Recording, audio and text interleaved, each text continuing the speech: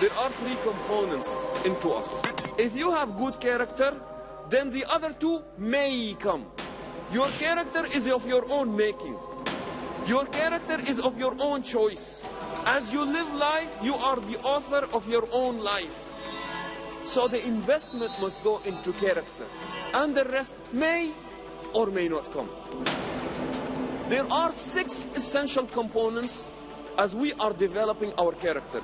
And they all start with the letter C.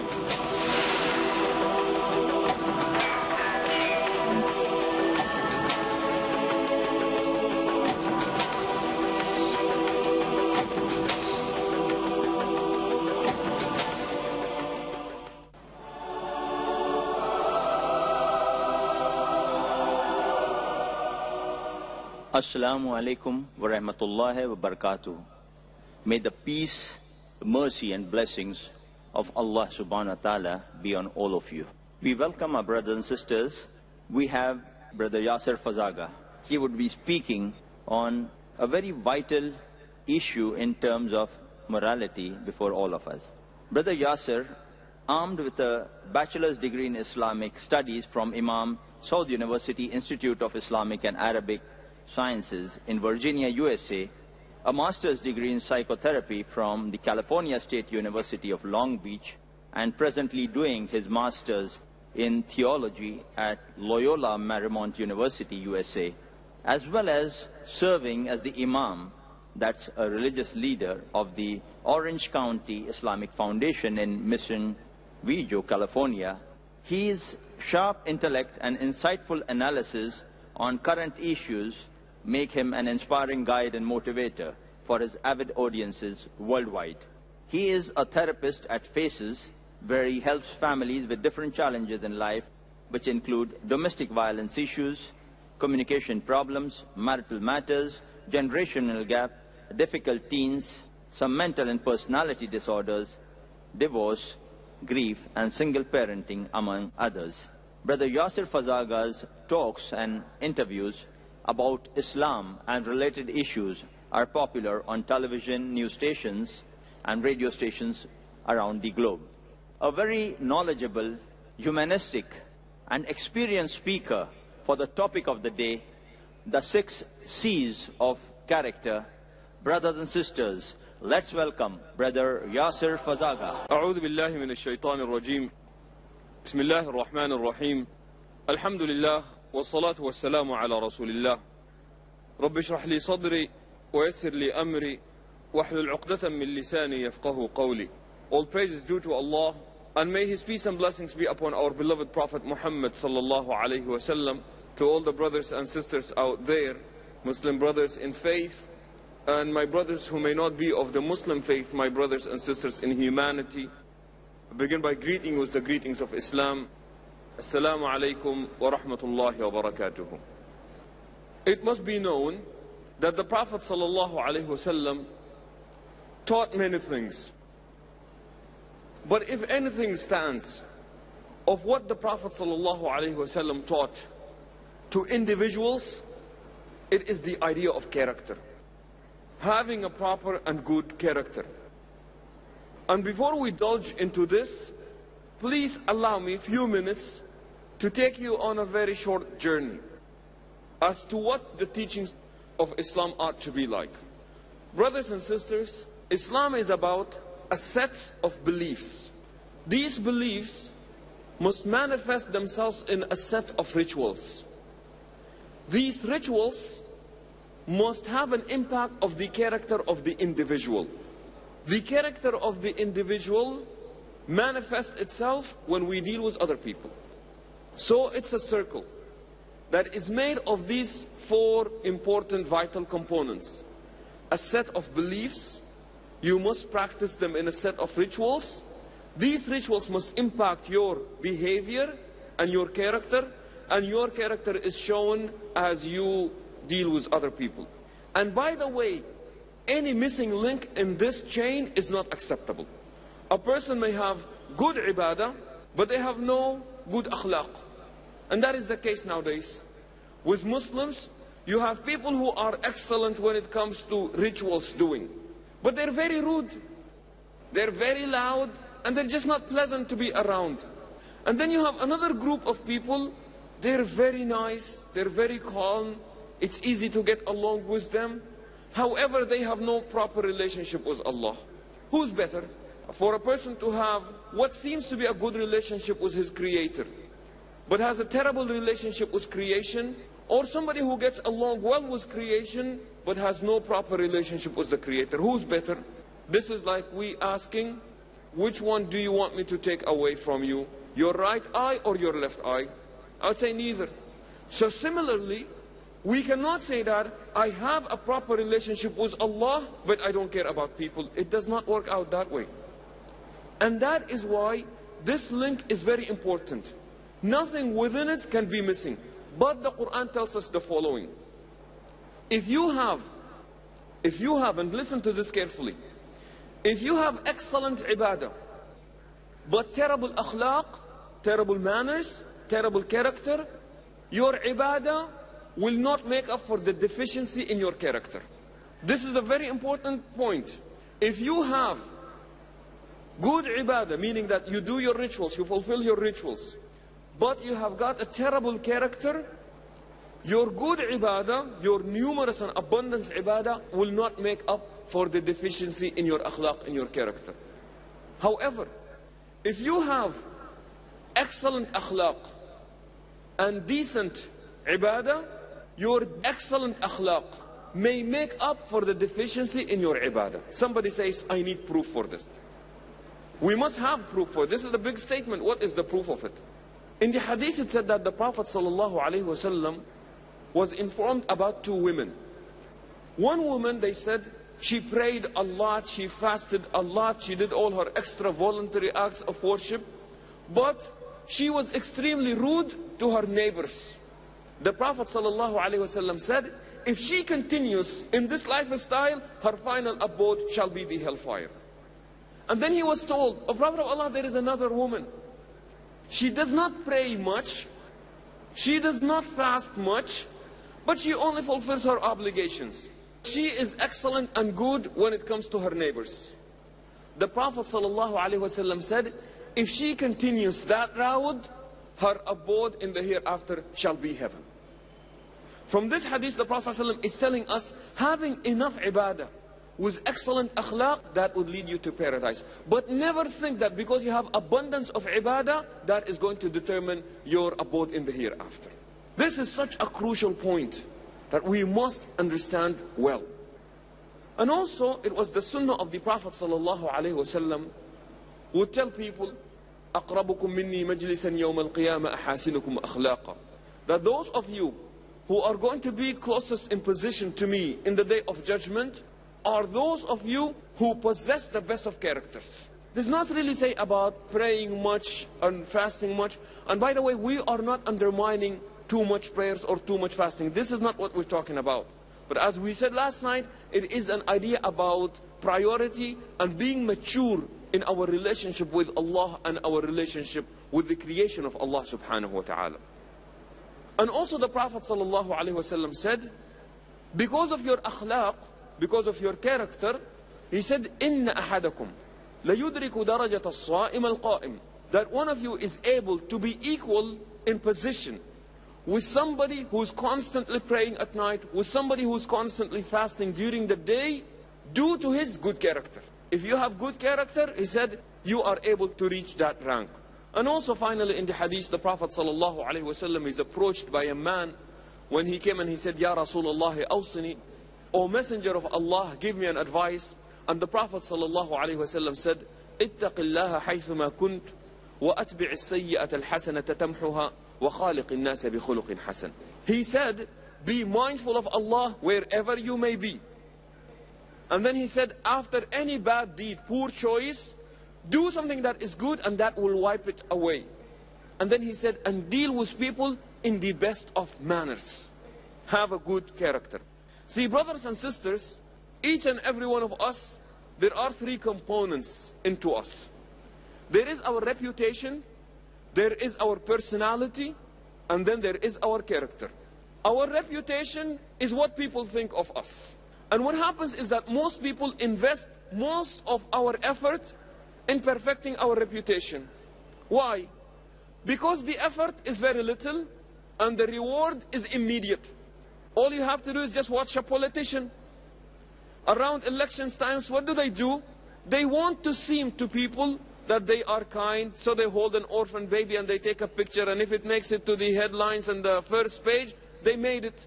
They are selling an image about themselves.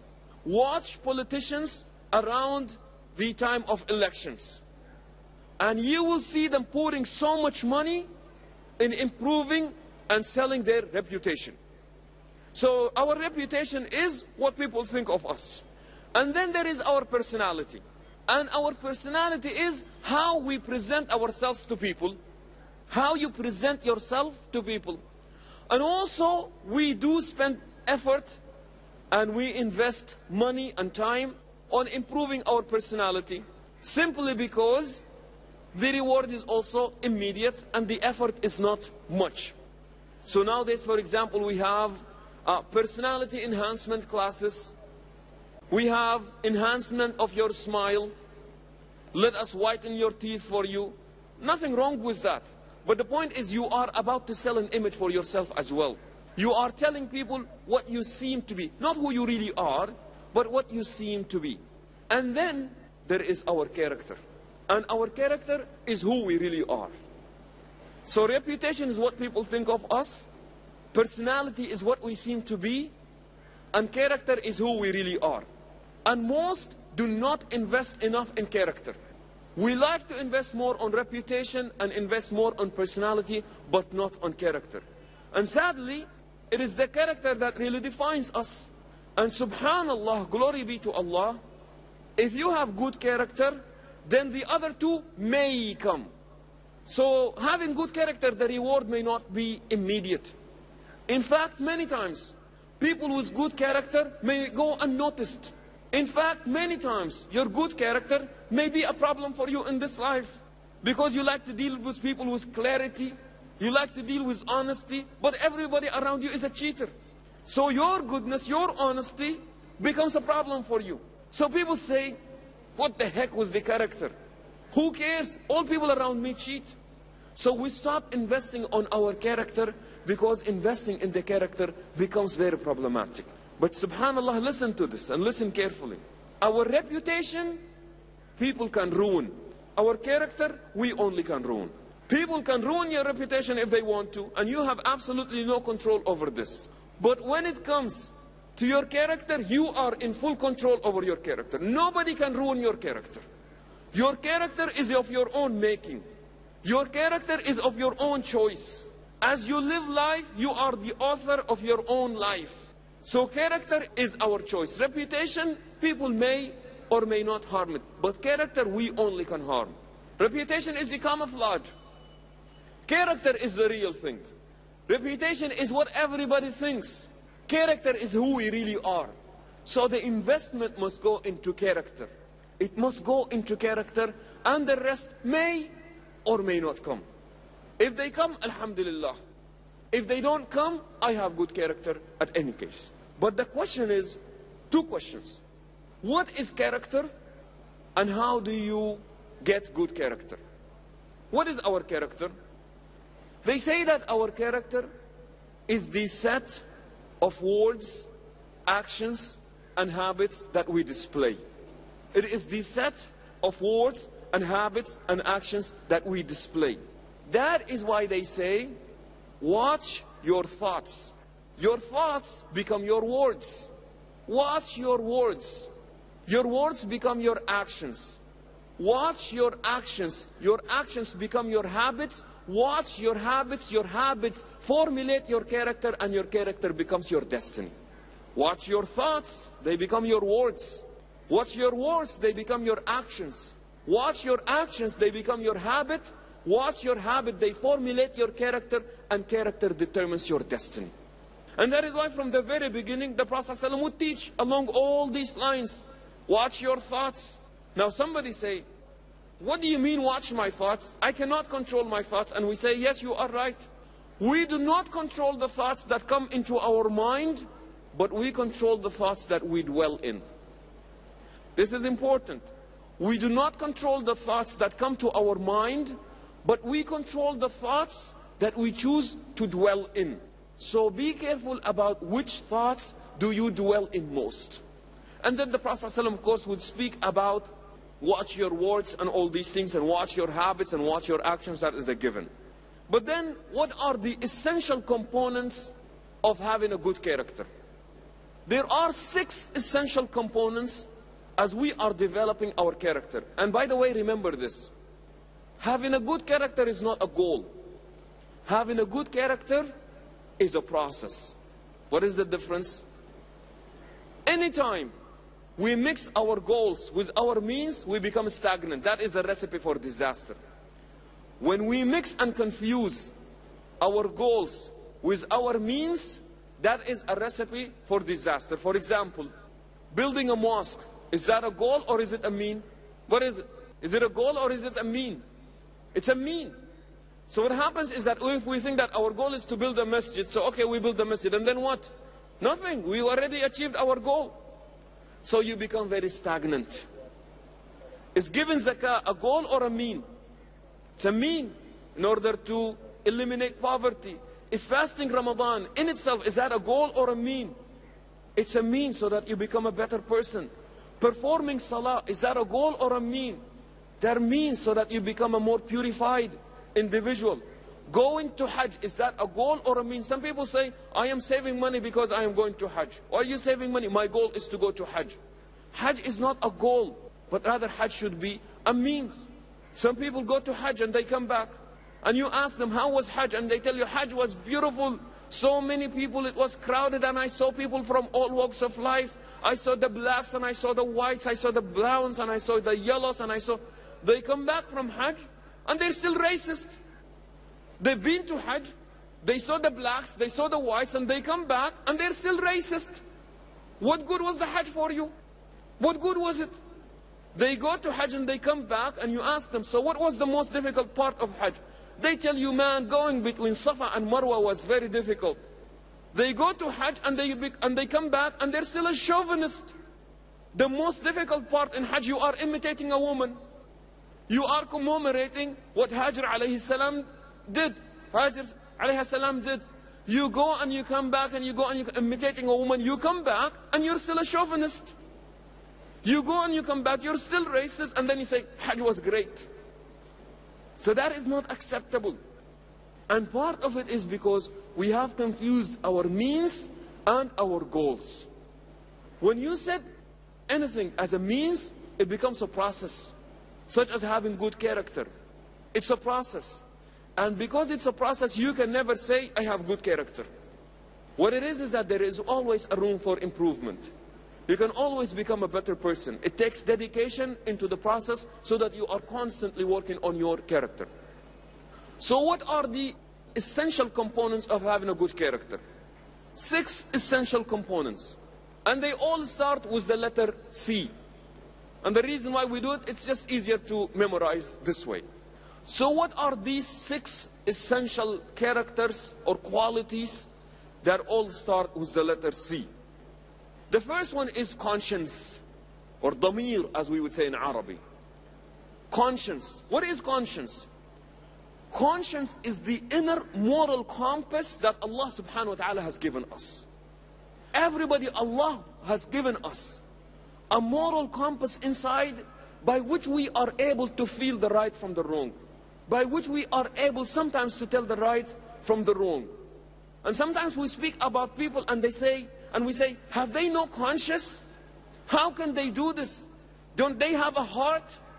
Does their soul not speak to them? What happened to that conscience? And the Prophet ﷺ gives the most beautiful examples to this. In the hadith, Wasib ibn Ma'bad, one time in the evening, he's thinking to himself and he said, tomorrow morning, after Fajr, I am going to the Prophet ﷺ and I am going to ask, Prophet of Allah, what is sin and what is righteousness? Al-bir wal-ithm. He said, I am so determined that tomorrow morning, I will ask the Messenger of Allah ﷺ about righteousness and about sin. He said, the next morning I went to the masjid. He said, when I got to the masjid, I was late. And the masjid was packed. And I could not reach to the Prophet ﷺ. He said, I saw him and he saw me and he smiled. He said, so I started pushing people to the side to walk towards the Prophet ﷺ. And people were pulling me down saying, Wasiba, you came in late. You cannot go to the front. And I said, no, I want to talk to Muhammad ﷺ. I want to Messenger of Allah. And he said, when the Prophet ﷺ smiled, he said, that encouraged me to go on, even though I was pushing people to the left and to the right. He said, and I went there. And I sat next to the Prophet of Allah. He said, I was so close sitting down to him that my knees were touching on his knees. And my hands were placed on his thighs, sallallahu alaihi wasallam. And then the Prophet ﷺ said to me, oh Wasiba, if you want, I can answer your question before you ask it. And if you want, I can wait for you to ask your question and then I will answer it. Wasiba ibn Ma'bad said, no, Prophet of Allah, I want you to answer my question before I ask it. The Prophet ﷺ said, Wasiba, you are here to inquire from me. What is righteousness and what is sin? And Wasiba said, I was amazed. I said, Prophet of Allah, this is exactly what I am here for. Then the Prophet ﷺ said, Al-birru husnul khuluq. He said, righteousness is about having good character. And then he said, Wal ithm, as for sin, ما حاك في صدرك وخشيت أن يطلع عليه الناس. He said, sin is that which pricks into your heart and you do not want it to be exposed to people. The beauty of the statement is, sin is that which pricks in your heart. It doesn't feel good.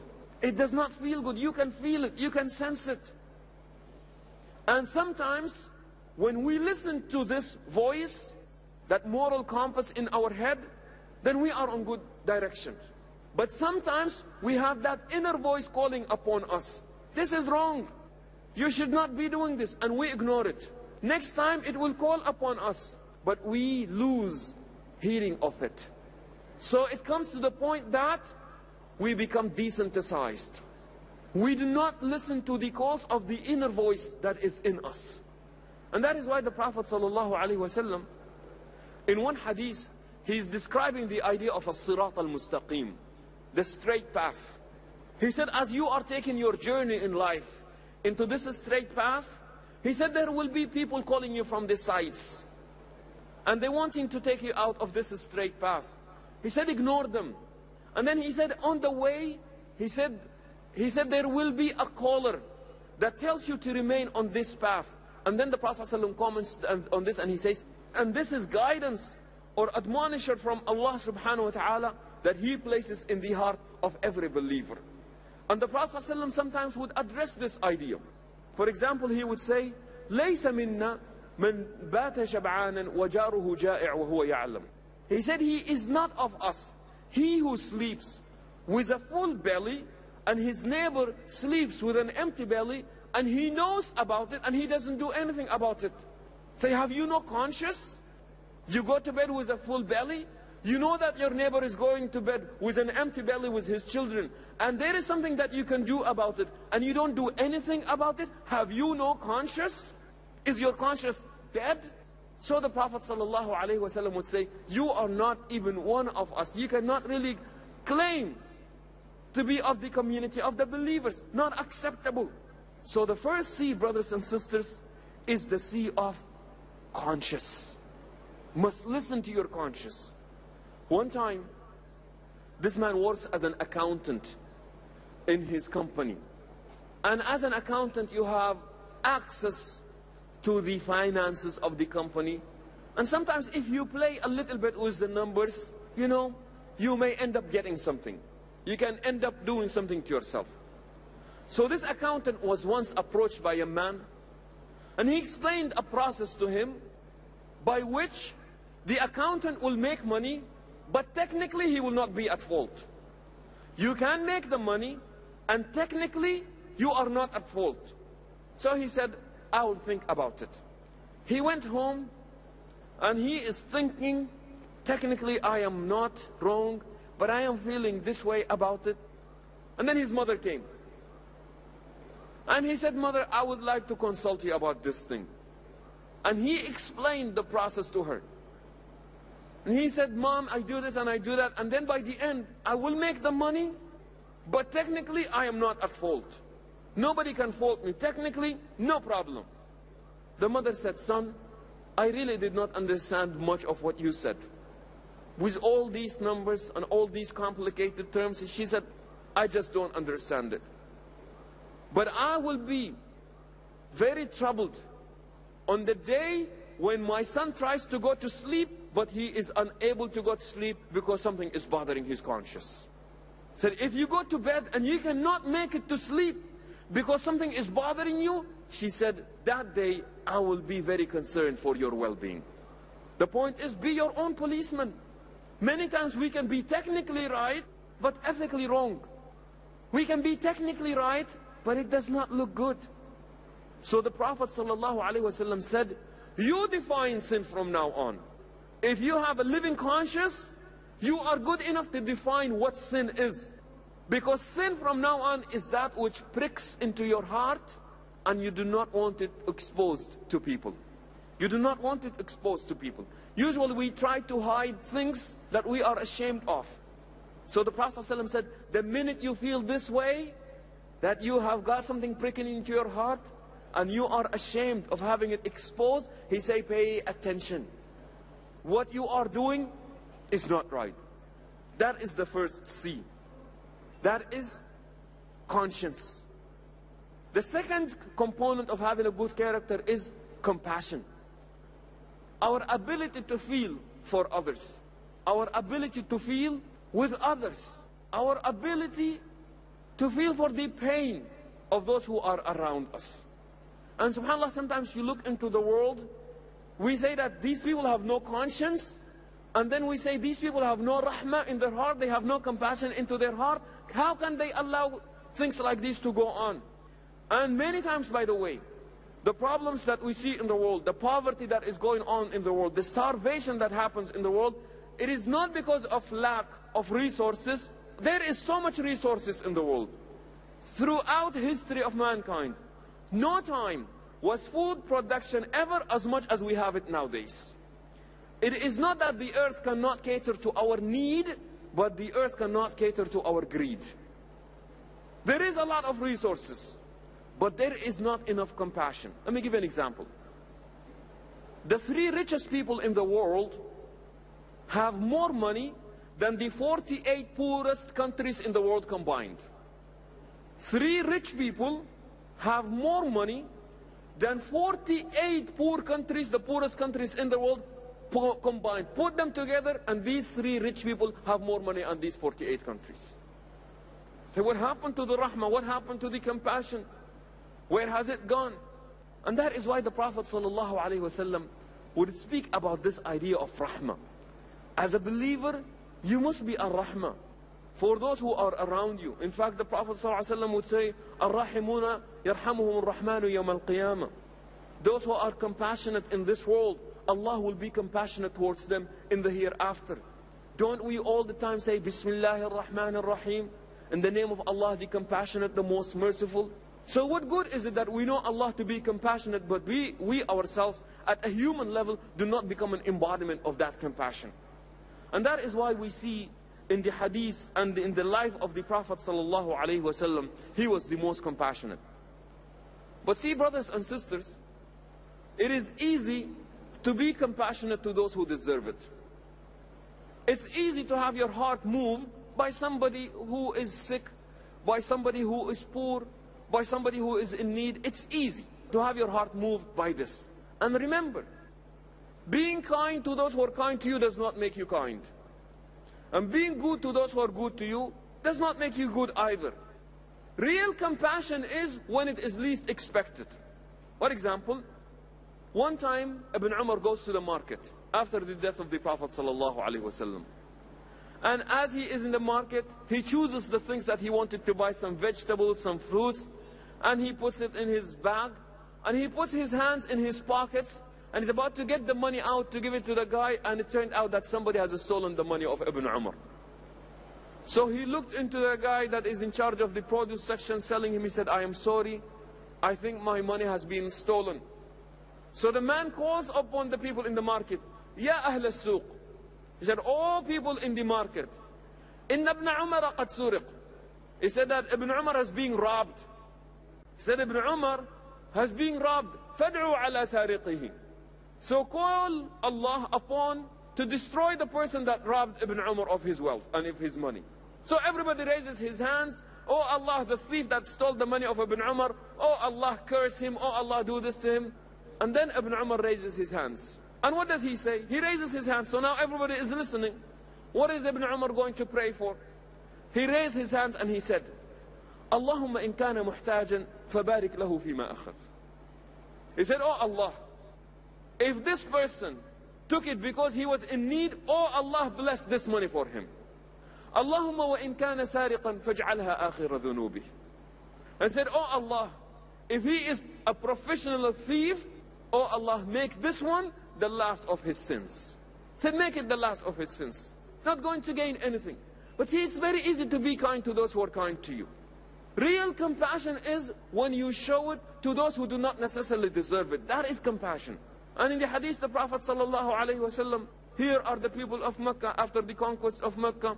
And these are the people that tortured and persecuted and embargoed the Prophet ﷺ and his companions. And everybody is present in front of him. And he says, what do you think I should do to you, people of Mecca? What do you think I should do to you?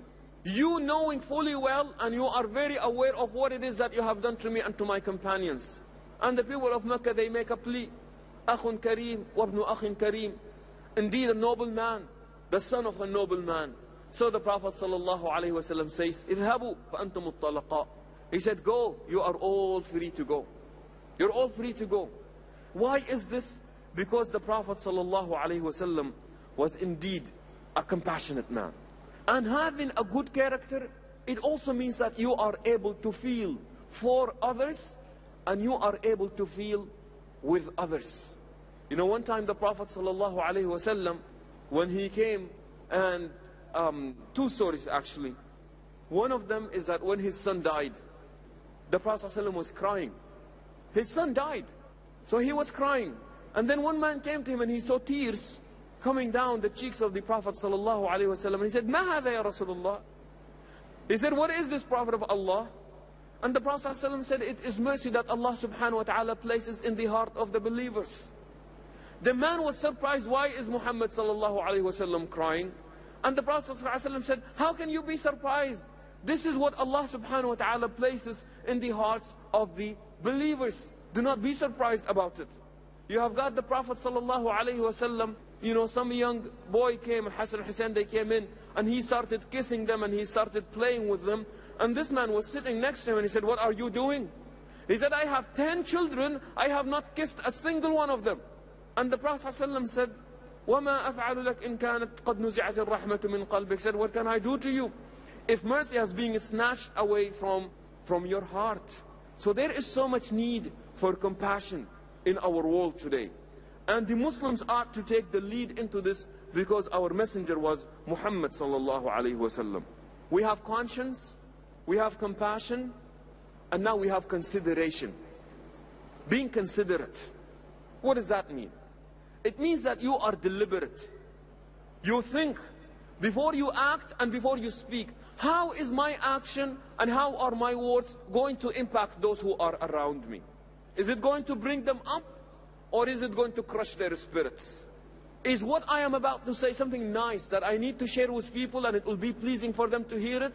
Or is it going to crush their spirits and bring them down? So being considerate, the ability to think before you act, the ability to be deliberate about your words and about your actions. And of course the Prophet ﷺ gave the most beautiful of examples in this. You know, one time the Prophet, peace be upon him, after the conquest of Mecca, some people decided to run away because they felt that if Muhammad ﷺ gets a hold of us, we are dead. They didn't know Muhammad ﷺ. They said, if he gets a hold of us, we are dead. So one of the people that fled away was Ikrimah, the son of Abu Jahl. The son of Abu Jahl, that notorious enemy of the Prophet ﷺ, his son, not a Muslim, he ran away. He said, I cannot be here. I am the son of Abu Jahl. I am Ikrimah, and Muhammad ﷺ is coming to town. I better get out of town. So he ran out of town. The wife of Ikrimah, she came to the Prophet ﷺ and she accepted Islam. But then she still loves her husband. So she said, Prophet of Allah, what about my husband? What about him? What is his fate? What are you going to do about him? And the Prophet ﷺ said, we have granted him amnesty. He is welcome to come. He can live in Mecca. He doesn't have to accept Islam. He can come. She said, Prophet of Allah, I will tell him, but he will not believe me.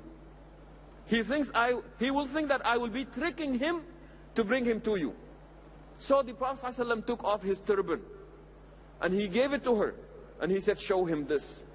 Now in the Arab culture, to do that, that is the ultimate sign of, I have granted you full amnesty. So she goes to her husband and she said, Ikrimah, the Prophet ﷺ has granted you amnesty. Come with me. He said, I don't believe you. You are only tricking me to take me back to Muhammad ﷺ so that he may kill me. She said, Ikrimah, that is not the case. Look, here is the turban of the Prophet ﷺ. He saw this and he found out that he's being granted amnesty. So he is coming back. And the Prophet ﷺ is sitting with his companions. And at a distance, he sees Ikrimah with his wife coming in. And the Prophet ﷺ tells his companions, هذا عكرمة يأتيكم الآن مؤمنا فلا تسبوا أباه. He said, this is Ikrimah. He is coming to you. And I know it that he is about to accept Islam. So please do not mention his father Abu Jahl with any ill words. And then the Prophet ﷺ said, فَإِنَّ السَّبَّ لَا يَبْلُغُ الْمَيْتَ وَيُؤْذِي الْحَيِّ. He said, for cursing those who are dead, they won't hear you. You can curse the dead all you want. He said, they won't hear you. But these words will affect those who are alive. Meaning that even though his father was a bad man, but still that was his father. He said, despite of what he has done to me, do not mention his father with any ill words. Be considerate. And as Muslims, we ought to be considerate, brothers and sisters. You know, the Prophet ﷺ, one of the most beautiful aspects of him is when he would speak about respecting people's feelings. Respect people's feelings. Respect how your words and your actions is going to, what kind of impact it will have on them. For example, the Prophet ﷺ said, if there are 3 people, 2 people should not be whispering to one another. Why? He said, because it will hurt the 3rd person who is present. Respect the feelings of that present. Be considerate about it. The Prophet ﷺ said, when you lead people into salah, when you lead them into salah, he said, make sure that you shorten your prayers. Do not do it long prayers. He said, don't do that. Why? The Prophet ﷺ explains, he said, amongst those who are praying behind you are the young. Young children, you know, their attention span is not really that long. And then he said, and amongst them are the old. Standing up for them is not easy. And he said, and amongst them are those who are sick. And amongst them are those who are busy. He said, amongst them are those who are young, amongst them are those who are sick, amongst them are those who are old, and amongst them are those who are busy. Be considerate. Be considerate. The Prophet ﷺ is praying, and during the salah he hears a young kid, a young boy crying. So the Prophet ﷺ expedites the salah in a very noticeable way. And the people notice that the Prophet ﷺ is really praying very fast. So after the salah they said, Prophet of Allah, what happened? The Prophet ﷺ said, I heard a child crying. And I knew that his mother would want to attend to him, and I knew how worried she would be about him. So I wanted to finish the salah as soon as possible so that she can attend to the baby. What would we do today if a child starts crying in the salah? After the salah, who is the father of this baby? Don't bring your children. Kill that baby anyways. Not acceptable. Not acceptable. The point is to be considerate. Sometimes we can, subhanallah, do things that are not very acceptable. In the hadith, the Prophet ﷺ said that one of you should not be like a beast, where he hits his wife during the day and then he expects to sleep with her at night. Not acceptable. That is not considerate. That is so unbelievably inconsiderate of any person. He beats her up during the day and then he wants to sleep with her at night.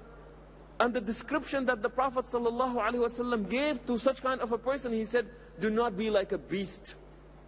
Because such kind of a behavior is only befitting to a beast. And if you do it, the Prophet ﷺ said, you are imitating a beast.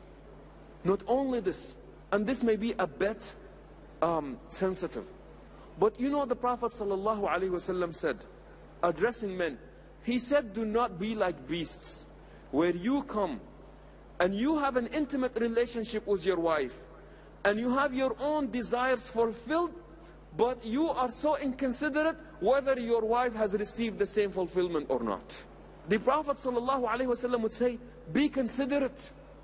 Intimacy is something that is supposed to be enjoyed by two people. So he said, do not be selfish in the process where you only enjoy yourself, but you are so disregardful of what happens to the other person. And the same description was given by the Prophet sallallahu alaihi wasallam. وَمِنَ الْعَجْزِ أَنْ يَأْتِيَ الرَّجُلُ أَهْلَهُ فَيَقْضِي حَاجَتَهُ وَلَا يَكْتَرِثْ أَوْ لَا يَدْرِي إِنْ كَانَتْ قَدْ قَضَتْ حَاجَتَهَا أَمْ لَا أَوْ كَمَا قَالَ صَلَّى اللَّهُ عَلَيْهِ وَسَلَّمَ.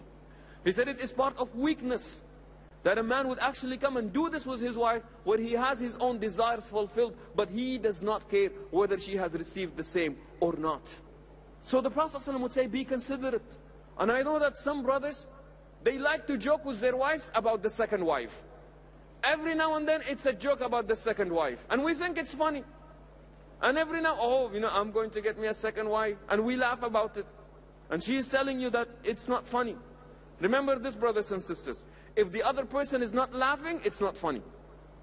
If the other person is not laughing with you, it's not funny. You may find it funny, but it's not funny. Because being funny is about what? About having all people laugh together.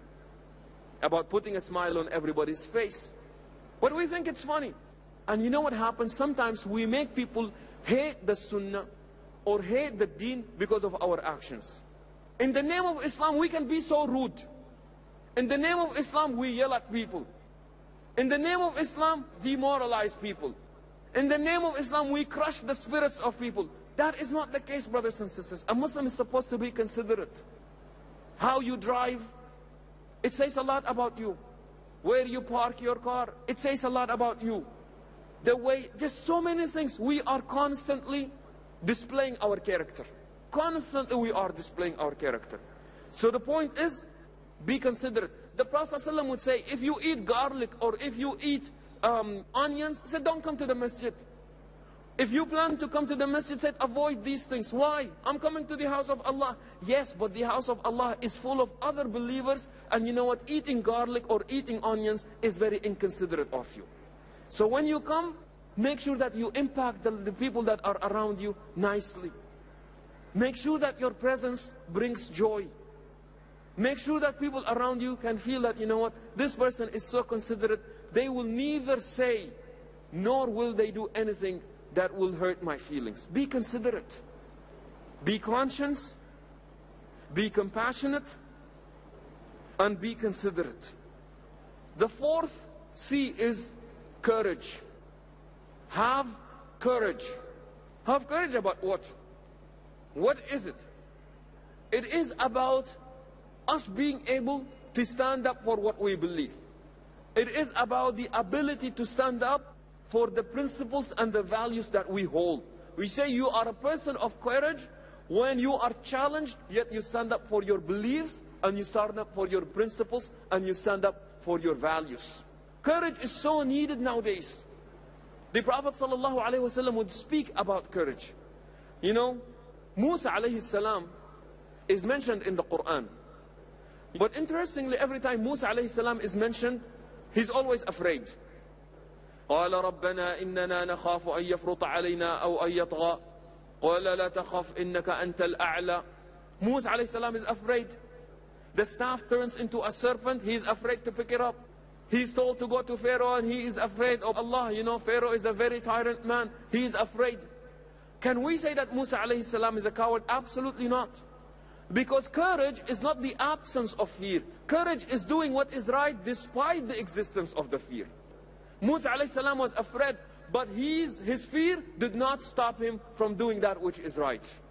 Courage is needed, especially when we have to challenge social status quo. Sometimes some of the social traditions that we have are very oppressive to some people, to some groups, but it takes courage to come and speak against this. The Arabs did not allow women to inherit. It took so much social courage for the Prophet ﷺ to come and address such an issue. And people would, they were an uproar about this. We do not have this in our forefathers. Our forefathers never did that. And that is not acceptable. But it takes courage. It takes courage to speak truth to power. In the hadith, the Prophet ﷺ says, أَلَا لَا يَمْنَعَنَّ أَحَدَكُمْ مَخَافَةُ النَّاسِ مِنْ أَنْ يَقُولَ حَقًّا إِذَا رَآهُ أَوْ سَمِعَ بِهِ. He said, do not let your fear of people stop you from saying that which is right. And the Prophet ﷺ would empower us to make sure that you have the courage. You have what it takes to bring about a change. And then conscience, compassion, consideration, and courage. And now we have control. A person of character is a person of control. Ability to control our desires. Ability to control our rages. Ability to control and be able to abstain and hold back. That is so much needed.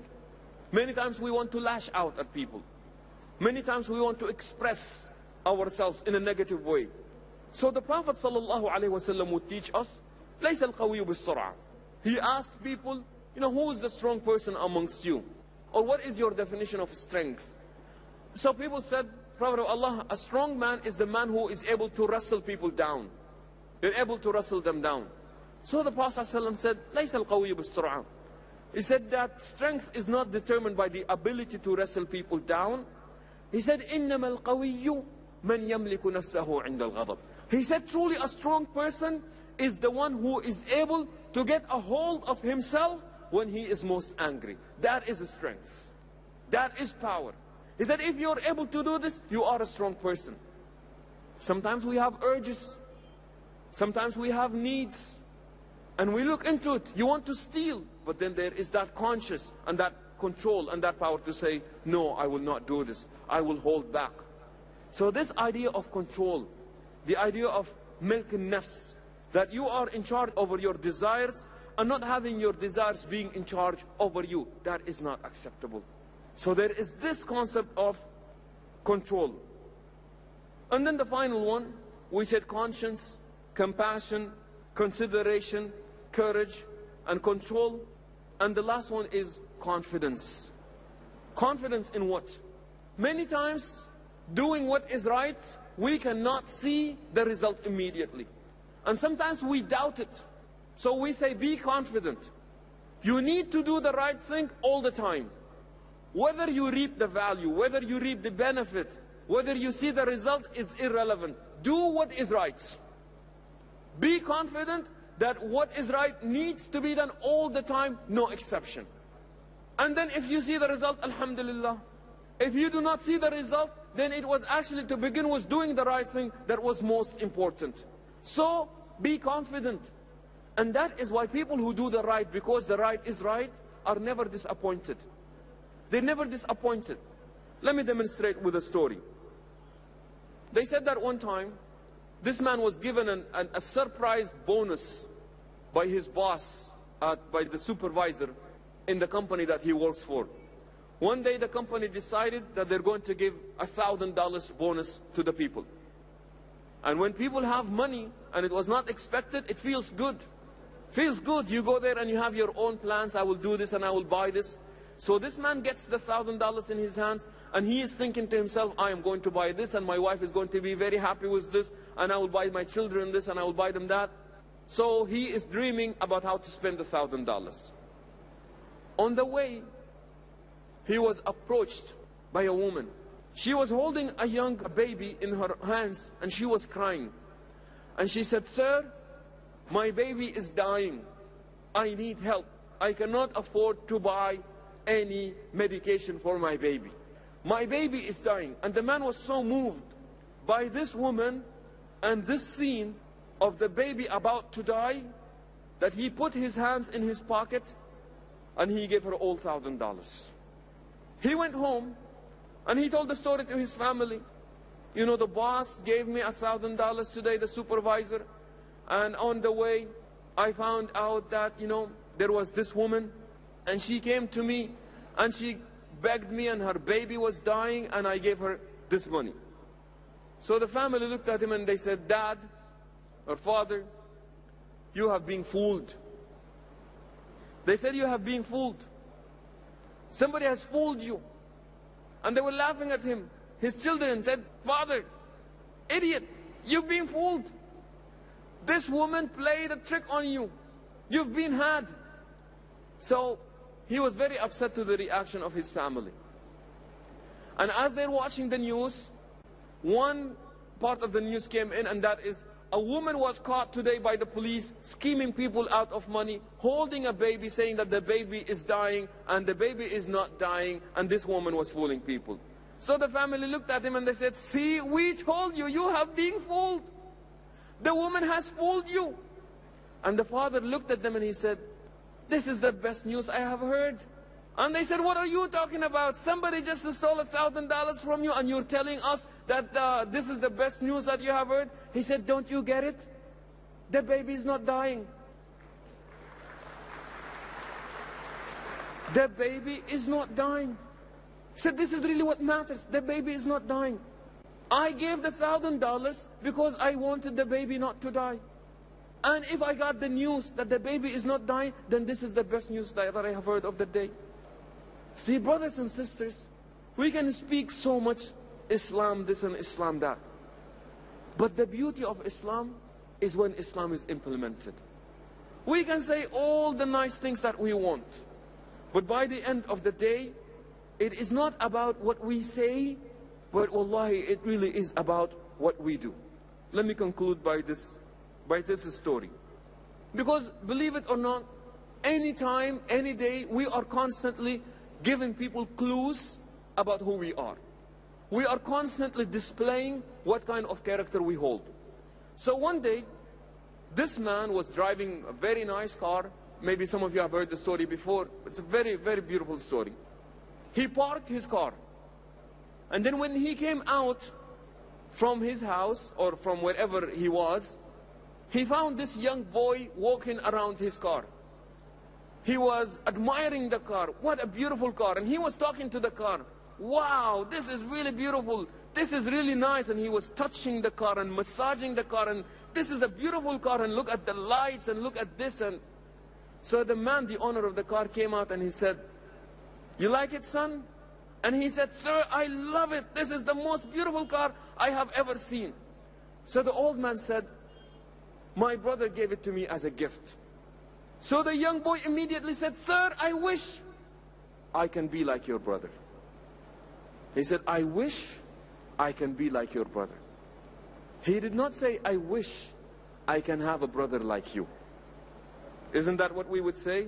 We would all have said, I wish I had a brother like you. But what does he choose to say?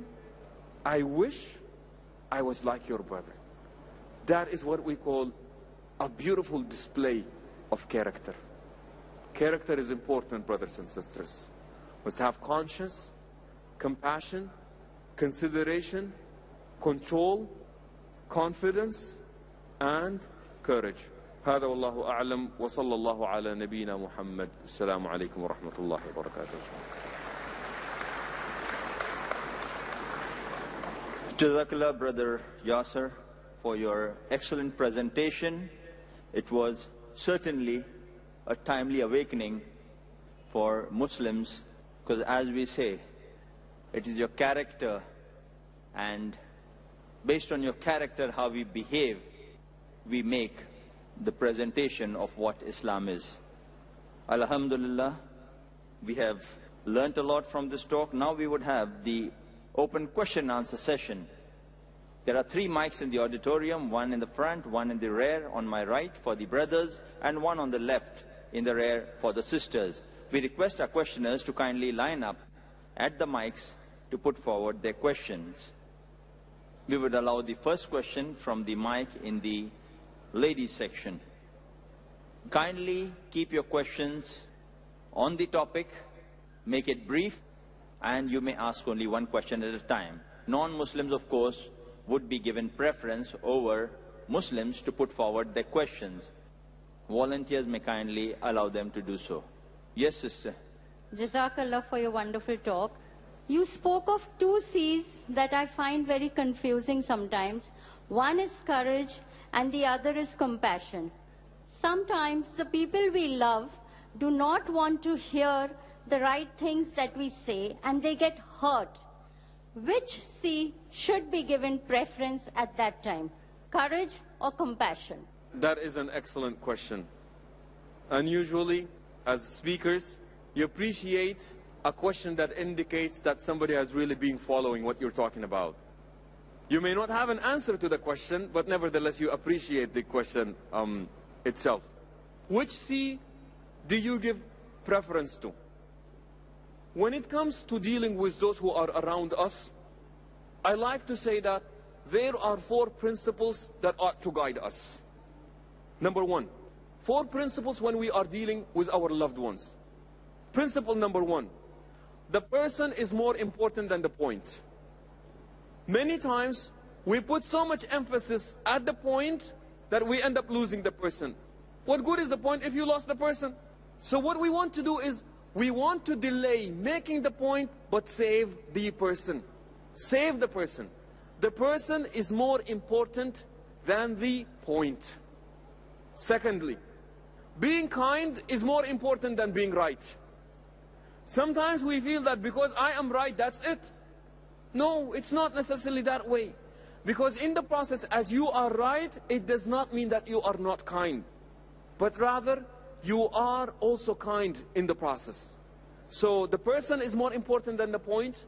Being kind is more important than being right. And then also with our loved ones, mean what you say and say what you mean. Mean what you say and say what you mean. I will go down here right now and some of you will come and they will shake my hands and they will say, MashaAllah, this was a beautiful presentation. But deep in your heart you think it stinks. You may think it was not good, but yet you come and you shake my hand, MashaAllah, that was very good. You said it, but you don't mean it. And what you really mean, it was never said. So say what you mean and mean what you say.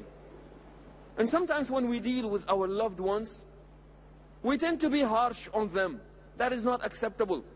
I remember one time, after the Eid khutbah, we said, please, when you go out after Eid, after the khutbah, we said, please hug your family, embrace your family members. So this young girl, 19-year-old girl, she came after the salah and she came to the imam and she said, Imam, I just want to say thank you for making this announcement. I am 19 years old. I don't ever remember my father ever hugging me before today. She said, I don't ever remember, ever, my father ever give me a hug or embrace me, and I am 19 before today. So when you made the announcement, in response to the announcement, he came and he hugged me. If it is an issue about principle, then courage comes first. If it is an issue that is personally, related to me personally, then I would say compassion goes first. When it's an issue of principle, there is no compromise. I'll be nice, I'll be kind, but there will be no compromise, and that takes courage. But if it is an issue that is related to me, it's something that is personal, I say compassionate takes precedent over the other C's. Allahu Alam, Allah knows best.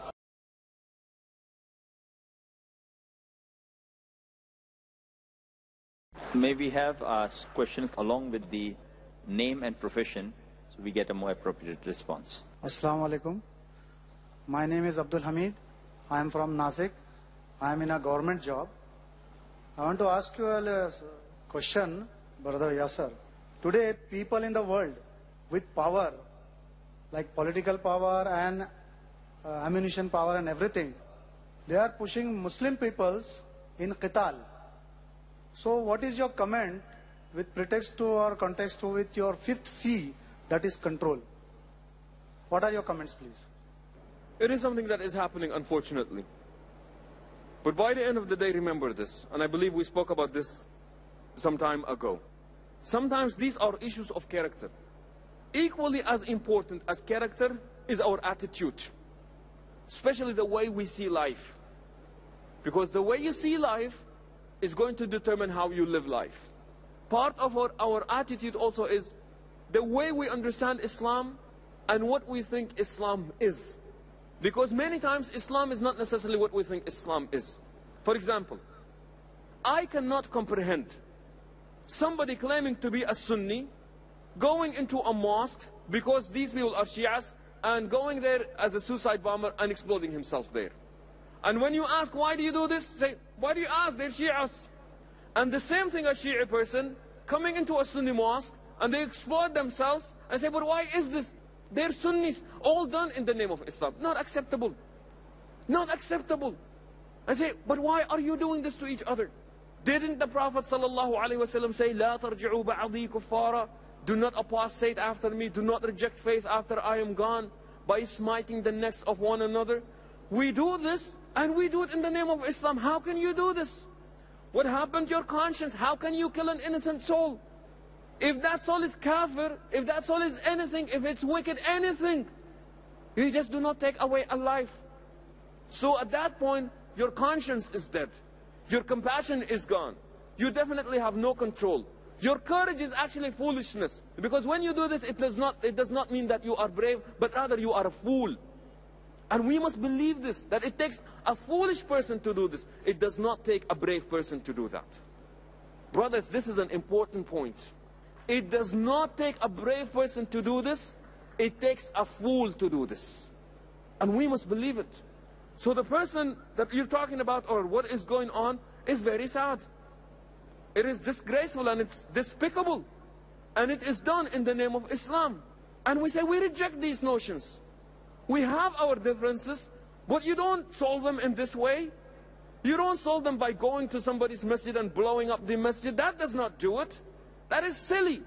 You must be sick in your head to be thinking this way. And that is not acceptable. So the point is, to me, this is not just one C. It's not about control of not being able to pull the trigger or not. And to me, it's not about control. It's the whole attitude. It's the whole mentality. The whole vision and perspective that people have about what Islam is. Not acceptable. So to me, it's not really just one C, it's every C that is out there. They are in fault of it. Diminished and defined and total deficiency in all the C's. But sometimes what's bothersome is this. We seem to protest when non-Muslims do things to Muslims. However, when Muslims do things to Muslims, we're very quiet. Why don't we protest that as well? Why don't we show the same anger with our own fellow Muslims when they wrong other Muslims? Why are we only angry when it is the non-Muslims do the same things that Muslims do to each other, yet we're angry when the non-Muslims do it to the Muslims? Why? Why is this? Not acceptable. So the point is, it is not one C, but rather it is all the C's. And then if we believe this, then we must speak against it. What good is this opinion of mine if I'm not able to share it with my brothers and sisters? You're welcome to disagree with me, but I must make it takes courage to come out and say, what I see going on is wrong, and we must speak about it. And we must address it, and we must empower each other by saying, this is wrong and it is not acceptable. It cannot be taken place in the name of Islam. It cannot. And we must reject these notions, and we say that we must bring in that peaceful, beautiful face of the deen of Allah subhanahu wa ta'ala. I remember the first time I came here, I told the story of two businessmen. They were having shops next to one another. One of them sells vinegar and the other one sells candy. And the businessman that was selling candy, his business was absolutely terrible. People walk in and out of his shop, they don't buy anything. The people that sold vinegar, his business was booming. People walk in and they walk out with gallons of vinegar. And so 6 months down the road, the person decided to close down the candy shop because his business was really bad. But then he said, I must go and inquire of this person. He sells vinegar and his business is better than my candy business. So he went to him and he said, sir, I don't mean to offend you, but I sell candy. It tastes very sweet and it smells very good. You sell vinegar, it tastes very bitter and it smells very nasty. Yet your business is better than my business. How come? So the man looked at him and he said, sir, you sell candy with a vinegary face. I sell vinegar with a candy face. Okay? It is not the fault of the product. It is not the fault of the candy. It was the fault of the person that was selling the candy. It was not the sweetness of the vinegar, but it was the seller of the vinegar that was sweet, and he was able to sell that product. So we have got this beautiful product called Islam. Are we using a candy face to sell it? We're always angry. We're always offended. We're always provoked. We're always mad about something. We're always fighting. Why would anybody consider this? And somebody else is selling their vinegar, but they're selling it with a very candy face. So we say, let us assess and reassess this beautiful product of Islam, and let us put that face that is most appropriate to it. Allahu A'lam. Yes, brother. Assalamu alaikum. I'm Muzammil Sheikh and I'm a management student. Sir, as you correctly mentioned all the 6 C's, in management we have been taught all the 6 C's are included. But don't you think that consistency and courtesy too includes? What is your comment about? Jazakallah khair. The brother is adding another C's, consistency and courtesy. Yes. Part of courtesy, of course, is being considerate. Because being courteous, is being able to extend a helping hand, being these universal values to share with other people. You're being courteous. So similar to courtesy is being considerate. As far as consistency, we said at the very beginning, having a good character is not a goal, it's a process. And because it's a process, one of the requirements of having it to begin with is a consistency and the dedication and the commitment to the idea of character. But remember one thing, brothers and sisters. We're not saying that you only need these 6 C's. That's not what we're saying. What we're saying is that these are essential components of having a good character. So there are many other characters. Some of them, they can be subdivisions of this. For example, generosity. Generosity comes under compassion because we are moved by what we feel. So we start spending and what have you. So these are not, the only C's that are out there. But these are just a way of starting the idea, beginning the dialogue of what is needed to have a good character. But thank you for bringing that up. Jazakallah khair. Yes, sister. Assalamu alaikum warahmatullahi wabarakatuh. I want to ask one question, that sometimes we find that things we advise to others are not found in us. So can we advise someone, or we should first improve ourselves? That's a good question. That's a very good question, and thank you for bringing up this question. Many people say, I don't advise people because simply I myself have not done it. So because I am not doing it, I cannot advise people of it, otherwise it's going to make me a hypocrite. And I do not want to be a hypocrite, so let's all just be quiet about it. This approach is not acceptable. One time I read a statement by Ibn Taymiyyah, and I found to be, I was not comfortable with it because I did not understand it at that time. And he said, وَيَنْبَغِي لِشَارِبِيَ الْخَمْرِ أَنْ يَنْصَحَ بَعْضُهُمْ بَعْضًا. He said that it is advisable for those people who are consuming intoxicants to tell each other to stop drinking. Imagine this. They are drinking, and he said, you should still tell each other, even though you are drinking, he said that you should tell each other to stop drinking.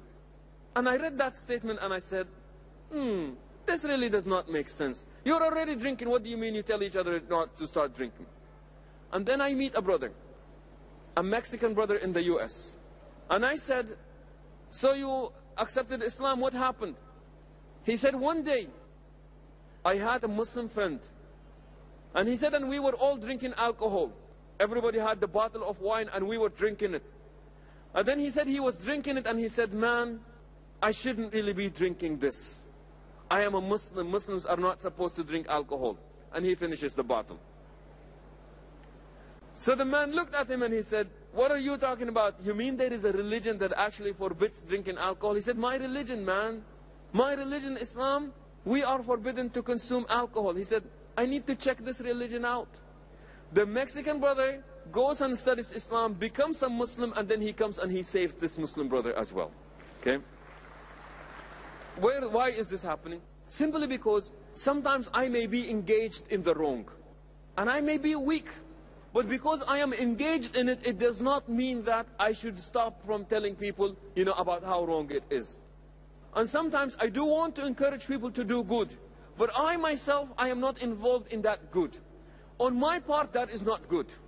But collectively speaking, as a community, we must always be addressing these issues. We must always be addressing these issues. I don't pray at night, but it's okay for me to come and tell people. I should do it myself first, but I can come and tell people, please people, do this. This is good.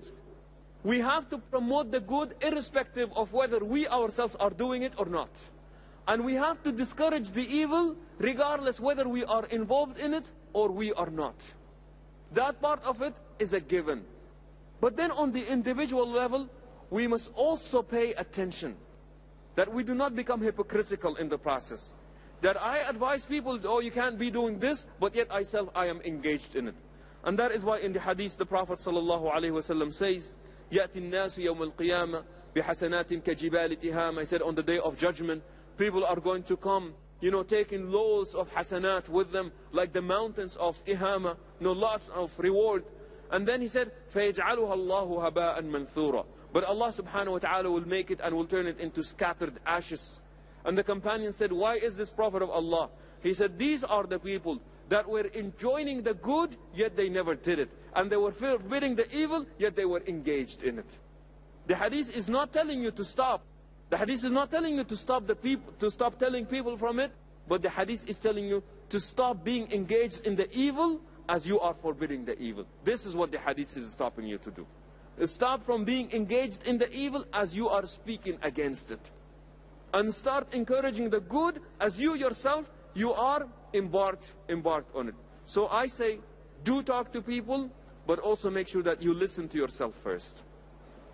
Yeah. Yes, brother, that would be the last question of the session. Assalamu alaikum wa rahmatullahi wa barakatuh. My name is Abdur Rahman. I am a student of engineering.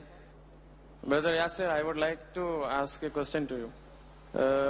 Today we are seeing in our country, majority people present in our India, mostly, they are watching TV serials too much. They are addicted to these serials like anything. And I think that this is a careful and very appropriate strategy or plan of Yahudis, which has been developed to engage Muslims in these serials. And because of this, we can see that our youngsters, both male and female, they are getting involved in these bad activities. And because of this, we see moral degradation in our society. What alternatives would you suggest to our audience, to us, to stop these evils in our society, please? Do me a favor, and please do listen to this part carefully. I personally do not agree with conspiracy theory. We Muslims think that everything that is happening to us is because of the Yahud. If an earthquake happens in Turkey, oh my God, the Yahud must have shaken the earth down there. Akhi, it does not happen this way. We cannot go and blame others for our own failures. We are failures because we have failed. We have failed because we are not abiding by our own principles. If somebody comes and takes advantage of this, then they are only pursuing their own self-interest. But we cannot blame somebody else for our own failure. So I disregard with this notion that, this is happening because it's a Yahudi plan or it's a Zionist plan. No, it's just our own fault. Why did you fail in the exam? Because you did not study. It's not that because some Yahudi did not want me to pass the exam. You just did not study, that's why you failed. So to me, to begin with, let us stop this notion of trying to find somebody to blame. Even let's say for the sake of argument, they take 90% of the blame, let us work on our 10% of the blame. Otherwise, we're constantly pointing fingers to somewhere here and somewhere there, and that is not acceptable, brother. That is not acceptable. As far as media is concerned, it is there, it's a reality. And by the way, it is very easy to say this is haram. But it does not take, much effort to declare something haram. That's not a big deal.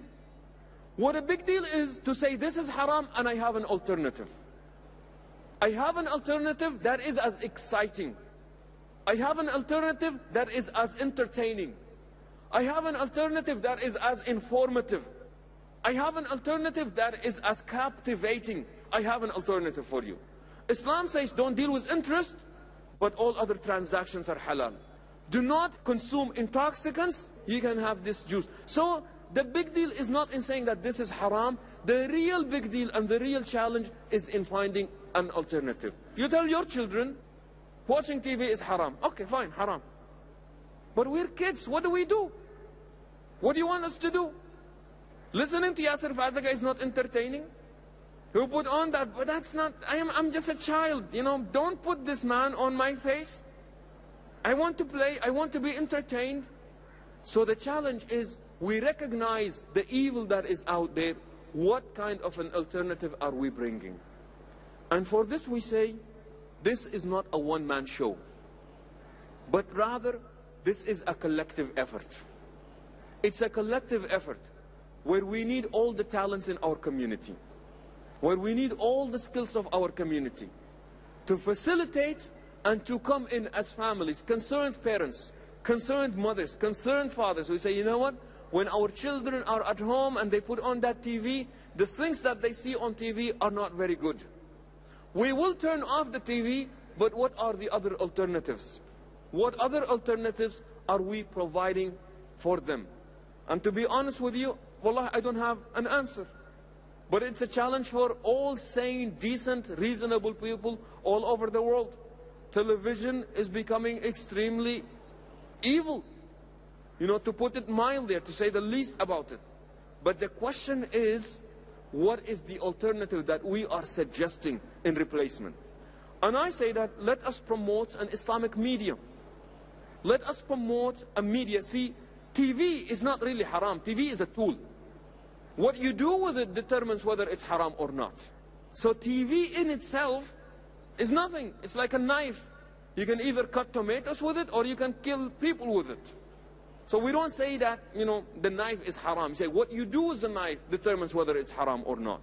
It's a beautiful tool.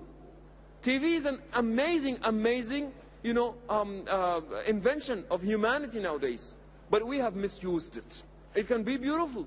And it can be very entertaining and very informative. So we say, let us use that tool and let us facilitate it for the betterment of humanity. Let me give you an example. The Mormon Church in the US, very, you know, they're part of the Christian faith. And what they do is this.